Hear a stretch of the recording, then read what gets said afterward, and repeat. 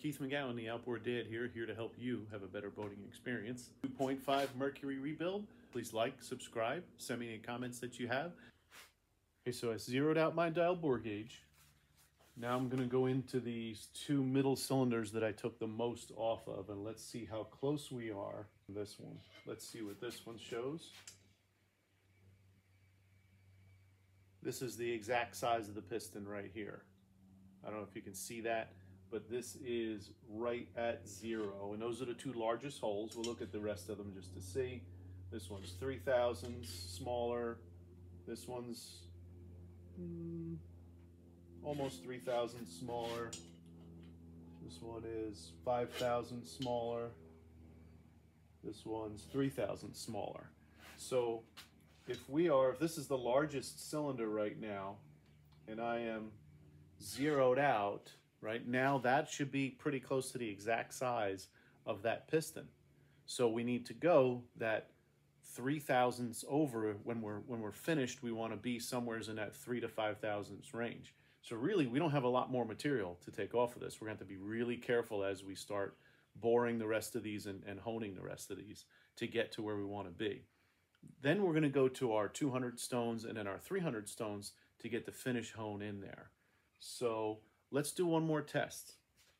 What I like to do, and it was a machine shop guy that taught me this, always like to double check things. So I'm going to go ahead, take my new piston. I'm going to take a cleaner rag. So the rag I've been using here is full of grit and dust and everything. So I want to keep this as clean as possible. So I'm going to go ahead and just wipe these two out, and let's see if the piston fits in there. Because if it's the same size as the piston at the skirt, the top of it should start to go in a little bit. And let's see how close we are. So this was the one that measured at 0. Let's see what this looks like.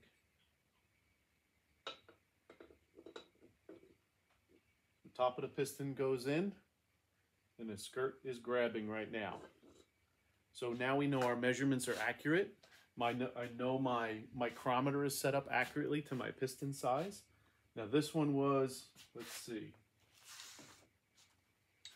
So this one was right at 0. Maybe a hair over, and this one was at just about 2 thousandths smaller. So this may not fit in here at all. Let's see. Well, the top goes in, but it doesn't go as far as the other one, right?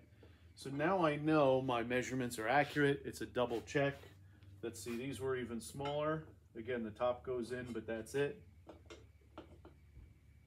So we're really close to where we need to be. Doesn't even go in the top there very much, nor that one. So now we know we're pretty close to where we need to be with our measuring, and now we can start honing to get closer to that piston size. So now that we've double checked our piston sizes, I'm going to go ahead and do some more boring to get us a little closer. I don't want to get closer to maybe 2 thousandths over my size of my piston. So then I'm going to hone the rest of the way. So I still have some deep scratches in there, but my 200 and my 300 are going to give me the rest of the way down. I'm also going to use my modified stones, so I'll get a little video of using the modified stones to make sure we're getting down in the bottom of the cylinder all the way. We're continuing on with our machining process by hand using a Sun AN11 hone, and we're boring, we're getting closer to our size, we're getting closer to that piston wall clearance each time we bore a little more.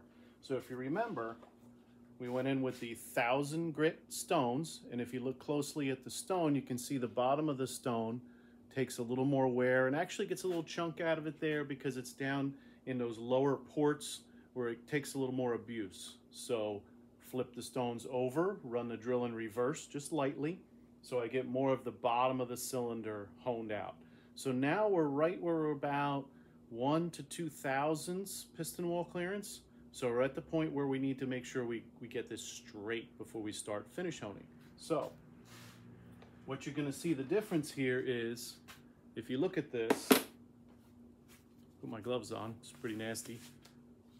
So this is a standard 100 grit stone, and this is one that I modified. So if you look, I put a piece of wood on here. It's actually teak wood. It's just hard wood, kind of like my head.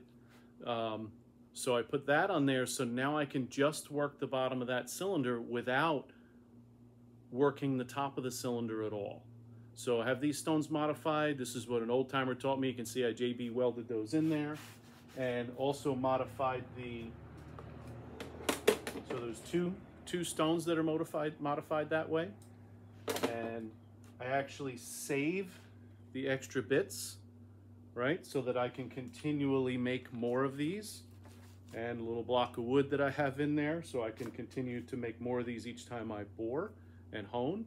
And if you look, the wipers also I've modified so that I have a nice even wear. So what I did when I make these stones and these particular setups is I glue everything together with the epoxy, and then I have an old block that I work in and out to make sure they're shaped and round. And then I'm only doing the bottom of the cylinder.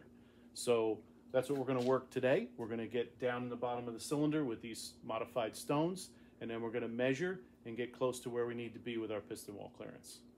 Always wear a mask. You don't want to breathe in the grinding dust.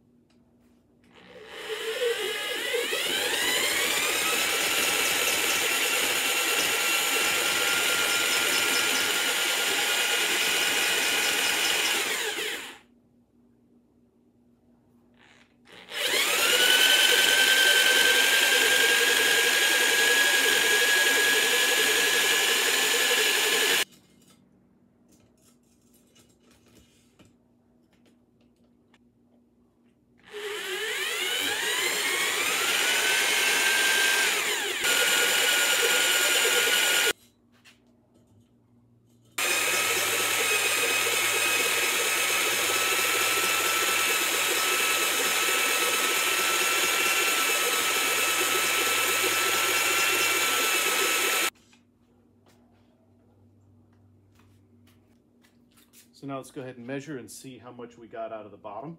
We'll see the difference of what it is from the top. So the top on this one, we are just about a 1/2 thousandths. That's a 1/2 thousandths smaller than the piston size. We haven't gone too far with this one yet. Now we were 2.5 thousandths smaller inside. So let's see where we are now. And it is very tricky to get the dial bore gauge in there the right way. So this is just about 1 thousandths now. So we're about a 1/2 thousandths difference. If you saw, I really just took a little bit of time, just taking a little bit of material at a time off. Let's check the next one. So this one's already 1 thousandths over the piston size, so we're getting closer. And the bottom is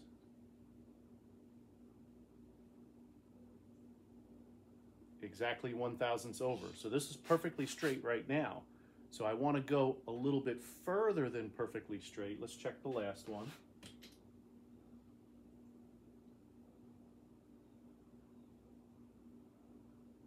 This is right at 0. And we are right at 0. So these two cylinders are straight right now. So what I want to do is I want to go the bottom a little bit larger. I'm going to wait until I get that final word from the manufacturer of the pistons on that 3 to 5 piston wall clearance, or are they telling me 2 to 3? And then also talk to a machine shop guy and get another opinion. I'd like to get a multitude of counselors that I trust, that I've built motors like this before. So most of my Mercury engines I've been right at 5 thousandths, haven't had a problem. Most of the Johnson Evinrude or Yamahas, depending on the piston that I use, if I'm using the forged pistons, I'm going to be around 7, 8 thousandths, right? So these are different pistons. They have a 18% silica in them, so they're not going to expand as much, so we can get it a little tighter. What I'm going to do here is I'm going to go ahead and get the bottom of the cylinder almost exactly to the size I want it to be. Then I'm going to bring the top in with my hones to meet the bottom. So this way, when I finish hone, I'm finish honing the whole thing straight. So that's the process we're going to continue on with today. Please like, subscribe, send me any comments. And boring can be boring, so I'm not going to make you watch all of the boring that I'm going to do with this. Now we're going to get to that point where we're getting close. We're going to make sure we guarantee that we have the right sizes that we're looking for. And then we're going to go one cylinder at a time. I'm not going to go 1, 2, 3, 1, 2, 3, because I don't want to be off. I'm just going to focus on one, do the finish hone, do everything. Once we get within that thousandths to thousandths and a half of the piston wall clearance that we're looking for. And then we're going to go in with our 200 and then our 300, and that'll bring us out to where we need to be. Then we'll go ahead and ball hone. Then we'll go ahead and clean up and do the next 3 cylinders. So stay tuned. Thanks for watching. It's Keith McGowan, the Outboard Dad, here to help you have a better boating experience. And don't forget, electronic copy, $20 value for free of my used outboard motor buying guide. All the tests you see me go through to help you have a better boating experience by buying a better motor by going through the checks that you need to check out. Have a great day.